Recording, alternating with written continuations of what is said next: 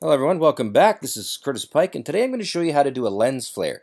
But I'm going to show you how to do one the right way. The way that most people do lens flares in Adobe Premiere Pro is actually not the best way. And I'm not trying to be negative or put people down, but I just want to show you a second better way to do it. So let's look at the regular way. The usual way I see people do it is you go in here and you type in lens flare, and you'll generate a lens flare right here. You'll see the effect. And you drop it onto your clip, just like this. And presto, there is the lens flare right in the middle. And of course you can go ahead and adjust where you want it. So if you want the light to come from, say, this side, fine. If you think the light source is up higher and that's how the flare looks to you, that's also okay. And of course you can change the different types of flare from the 35mm to 105, etc., etc. That's not really the point though. The reason why this isn't as good is because you can't really make any more changes other than these limited changes that I've made here. So I'm going to show you another way to do it. I'll delete that, and instead we're going to go to the project over here, go down to the bottom here, create a new item, and in this one we're going to create what's called a black video. Now this just creates dummy footage, and this dummy footage is, I guess, what is it? Comes with 5 seconds long by default. So I'm going to go ahead and make it the length of the composition underneath it. So now we've got a black video which has nothing except black on it, and the film video underneath. Now what I can do here with the lens flare is I'm going to drop the lens flare onto the newly created black video, and watch this.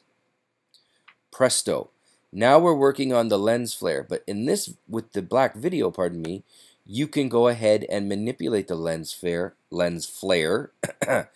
and see exactly what you're doing against a black background. So that's the first advantage. So let's say we want a lens flare to look something like that. We want it to be a pretty bright flare, and we want it to be, let's say, 35mm. Great and wonderful. The second thing I should mention before we keep going is you can easily adjust the length of the flare. So if you want the flare to come in at, say, this point right here, presto, there it goes. In the old version, you would actually have to cut the underlying video and then apply it to the exact snippet segment that you want it to. So this is a little bit of a time saver, but the real advantage is over here. When you go to the black video here, you can then go ahead and adjust the blending mode. And blending mode in Adobe Premiere Pro is awesome. You can go ahead and adjust them. So if you want to lighten the video, because we want to use these ones here, lighten screen, color dodge. We want to get rid of the black but keep the color. So we could try it with lighten. Let's see what that looks like. That looks pretty good. Actually kind of like that one. Screen, if you want that kind of look. If you want to go with a really abrasive look, a color dodge, flare, that doesn't look quite right. Never mind. And lighter color, which is actually not too bad either. But I'm going to go back to screen. I kind of like screen.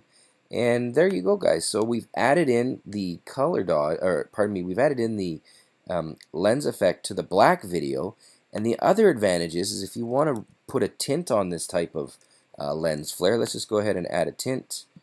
And maybe we'll tint it to red. I don't know. Oh, whoa, never mind. But you can go ahead and add in subtle tints. You can add in color correction to this dummy layer here, and you can make it pretty much a perfect lens flare as opposed to just adding it right to the clip. So anyways, there's just a short tip for you guys. This is your friend Curtis, and I'll have some more videos for you shortly. Thanks for watching. Cheers.